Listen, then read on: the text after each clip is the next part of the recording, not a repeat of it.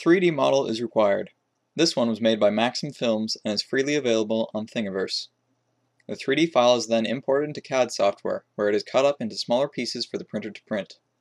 The individual pieces are then imported into a software to slice the files into G-code, which is the language 3D printers use. The G-code file is then loaded, and the print begins.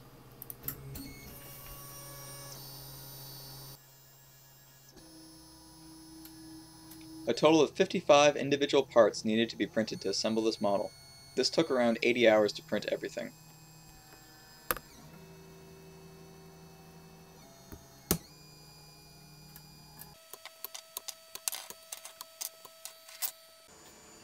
The parts are then sanded and using acetone bonded together, like pieces of a puzzle.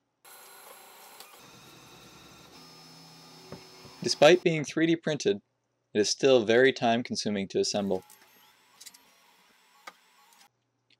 ABS glue is then used to reinforce the cracks. The rest of the helmet is assembled in a similar fashion. The parts are then filed, and sanded, and sanded, and sanded some more, and finally coated with acetone again to smooth the finish. The helmet is then coated in primer, and then painted to perfection. Stay tuned for part 2, where I go into detailed painting, motorizing the helmet, and adding lights to the eyes.